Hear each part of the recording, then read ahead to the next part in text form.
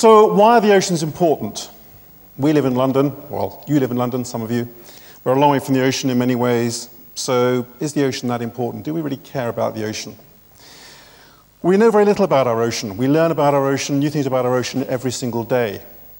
And the recent marine census of life that was released a few weeks ago, there were over 2,000 new species of plants and animals discovered. And we know more about the surface of Venus and the moon than we do about our own sea floor. More people have walked on the moon than have been to the deepest part of our ocean. It's easier to walk on the moon than go to the deepest part of our ocean. So our inner space is still very much our unknown world. And there are many things we discover about our oceans, sometimes exciting things, new things, very positive things, sometimes slightly negative things as well. They're also a moderator of the world's climate. The oceans provide us with about 60% of the oxygen we breathe. They are the base of the food chain. And we often get students who come to us and say, I want to become an oceanographer because I want to save the whales and the dolphins, and these are the most important species on our planet. Actually, the most important species on our planet are the microscopic phytoplankton and zooplankton that are everywhere. They're prolific across the oceans. And they are probably the biggest absorber of CO2, carbon dioxide, on the planet as well. And the other thing to remember is the oceans actually cover over 70% of the planet. We aren't actually an Earth planet, we are an ocean planet. And if oceanographers had their way, we'd change the name of our planet by deed poll. Unfortunately, there aren't enough of us, so we're stuck with Earth for now. But one day, especially with sea level rises, we will be planet ocean. So as I said, the oceans are a fundamental part of our planet, our life. So understanding the oceans and being able to control the ocean is very important. Now, as David mentioned, I was involved to a certain extent on the science behind some of the BP spill. We get involved with lots of disasters and horrible things, I'm afraid, ranging from tsunamis to all kinds of accidents at sea. And in many ways, some of the early work we did with plastics was a very positive and joyous story.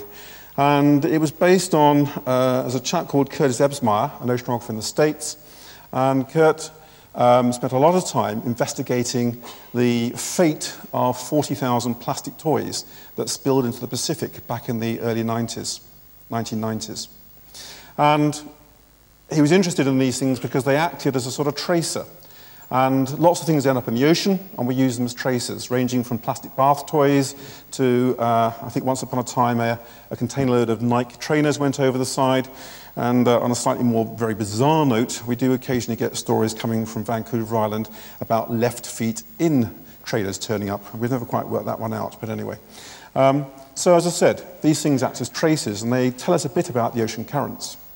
And so in the UK, we got involved with this at an early stage in trying to track these ducks down, because although they started off in the Pacific, they did eventually work their way around to the Atlantic. And it shows how in a very short period of time, the ocean currents can distribute materials, whether it's plastic ducks or certain types of pollution, around the world very, very quickly. Now, Kurt looked very much at this whole idea of the Pacific garbage patch, which has become a bit of a sort of a universal understanding. And with the Pacific garbage patch, we have these big gyres, these circulatory systems in the Pacific, which effectively focus, they trap in these whirlpools the plastic material that gets thrown into our ocean. In its early stages, the plastic is buoyant, it stays at the surface, and it gets focused in these gyres. And these gyres, the circulation of these gyres, takes about 6 years in total to go one circuit round. And so we can see how material gets thrown into the Pacific and the coastlines from ships and so on gets focused in these areas. However, the sort of popular press view sometimes of the Pacific garbage patch is something like this. And there are plenty of pictures around of people going through, in inverted commas, the Pacific garbage patch. And I will hasten to add, it doesn't look like this. That's probably a good thing in some ways. If we had something the size of Texas looking like this, that would be really quite horrifying. But in many ways, what we have is a bit more sinister. What we have tends to be a lot smaller. The plastic breaks down to much smaller volumes. And the other thing is that we talk about the Pacific garbage patch, this big gyre, this big circulatory system here, but actually the oceans have got several big garbage patches. There are similar gyres in the Atlantic, North and South, the South Pacific, and the Indian Ocean. And all of these circulatory systems, all of these gyres, focus surface materials into them. And there was some interesting work carried out between about 1986 and last year by Woods Hole Oceanographic Institute, by my colleague Cara Lavender-Lee and her team. And they were looking over a long period of time at plastic in trawl nets. They did a series of trawl nets, particularly around the Florida coast.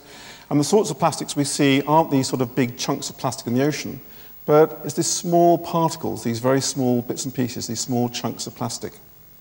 And the nets themselves don't catch the very fine microscopic plastic. As the plastic breaks down, it may look like a toy shot soldier to begin with, but with time it breaks down to smaller and smaller particles. And even those eventually fall through the very fine mesh nets. And what Cara noticed and what the team noticed was that if we looked at plastic pieces per square kilometre, not in the Pacific Gyre, but in the Atlantic Gyre, these are sorts of images we get. And this is going from 200,000 plastic pieces per square kilometre down to 0. And you can see there are patches where there's very high concentration of plastic particles in the water. This is surface, and if you translate those data sets into a sort of a nice, neat, pretty picture, this is what it looks like. As you can see, in the middle of this big Atlantic gyre, this is what we call the Sargasso Sea. We can see this concentration of plastic pieces. Now, what was interesting was that the team noticed that there was no significant increase in plastic particles between 1986 and 2008. And this paper was published in Nature fairly recently, and I had a chance to comment on it. And I think there are a number of reasons why this is the case. I think to a certain extent, we perhaps have been better in society at recycling our plastics and dealing with our plastics. And I think we're learning that plastics are a problem, and we'll see why in a minute. But I think also there's an assumption that these gyres trap the plastics. If you like, we have these nice, neat piles of plastics in our ocean, but they're only concentrated in these particular areas. And bear in mind, of course, that what this study doesn't pick up are the microscopic particles. And recent research has showed that in some parts of our oceans, these microscopic flecks of plastic outnumber the phytoplankton and the zooplankton of the oceans. So there's more flecks of plastic in parts of our sea than there are actual live phytoplankton or zooplankton. And that's quite a worrying thought. Why do I think that they're not seeing an increase? Well, actually, that earlier picture was a very simplified view of what the ocean currents look like. This is a step up. This is a slightly more complex view. But even this is very simplified, and this is just looking at the surface. So although the gyres do trap material, there's our Pacific gyre, there's our Atlantic gyre, although the gyres trap this material, the material still escapes. And in fact, on the Pacific gyre, it's reckoned there's something like a 40% stick rate, i.e., after a 6 year cycle, only about 40% of the material in that gyre stays there. And the rest of it is escaping, in the same way as our plastic ducks from our story escaped from the gyre and actually made their way up through the Bering Straits and into the Arctic Ocean. Some actually made their way down into the southern Pacific across the equator. So the plastic does escape. And we've been working quite a lot right up here in Spitsbergen, or Svalbard, which is at about 80 degrees north. And originally, when we started working up there, I was quite keen to see if a report that had come out of our own university, University of Southampton and University of Plymouth, a joint report which looked at plastic levels around UK coastal waters. And they showed that the microscopic dust in UK coastal waters was ubiquitous. All of our UK coastal waters have a certain concentration of plastic dust in them already. And I was actually intending to try and look at this plastic dust, thinking I wouldn't find much else. But actually, when we got to a place called Muffin Island, Muffin Island is probably one of the most remote islands on the planet. It's miles, hundreds, thousands of miles from anywhere significant. The nearest town is the huge town of Longyearbyen with a population of 3,000 people. And that's about 500 miles away. This collection of plastic was collected from a 3 square meter area, 3 by 3 meter area of Muffin Island beach. Even the box itself that the plastic sits in was from Muffin Island beach. And you could track the plastic back not only to Norway, but you could track plastic back to Britain, to Holland, to Canada, to America, to France, to Spain, and so on. So the problem doesn't know boundaries. There is no point in tackling the problem in one country because the ocean doesn't know about political boundaries. It's very ignorant like that. And basically, it ignores those boundaries and transports the material over large areas. So the problem's a real problem, and it's covering the entire planet. So what?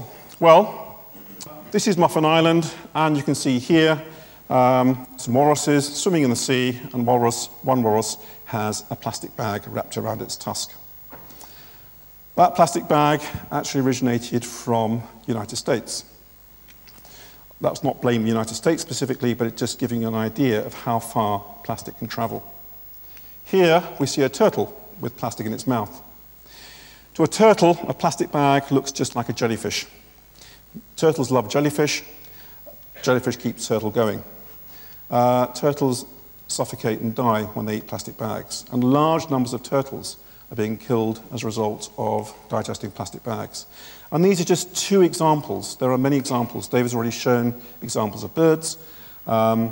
If you go on the website, you'll find hundreds and hundreds of examples of things found in everything from mussels right through to blue whales. And so the plastic is in our system. Okay, we come back to the so what. Okay, on a large scale, big pieces of plastic can kill.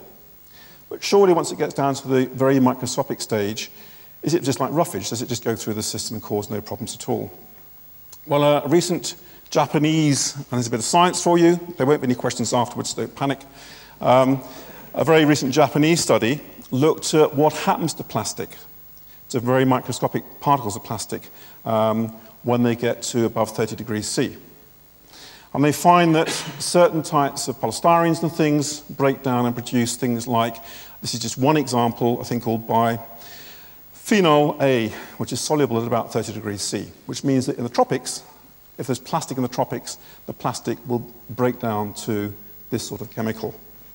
And that comes from things like the lining we get on tin cans. I come back to David's bottle. I don't know if it's plastic lined or not. But most aluminium cans have a lining like this to protect us from the aluminium inside. It comes from hard plastics, and apologies for that, there are names on those. That's not going at any particular company, but all the plastics we use contain these sorts of chemicals. And they break down in the ocean to produce these chemicals. Now, there are several problems here. The first problem is that this then becomes a soluble problem rather than just particles. And as a soluble material, it is then well and truly not just in the surface layers of the oceans, but in the entire ocean. The other problem is it does then start to have a dramatic effect on life in the oceans and ultimately on us. These chemicals act as endocrine disruptors, and some of the plastics will also absorb like sponges, some of the things like PCBs, DDT, and some of the plastics will actually assimilate things like estrogen. And this leads to all kinds of things like hermaphrodite shellfish, which means they eventually die. We've already seen that the currents of the ocean distribute our plastic on the surface worldwide. We also now, this is looking at the Great Ocean Conveyor Belt, the deep ocean convection, or the deep ocean circulation, is like a motorway running through the entire ocean system. Now, this motorway takes a couple of hundred years to work its way around, but that means to say that all this dissolved material that's going into our ocean system is now working its way around the deep ocean. And the deep ocean is enormous.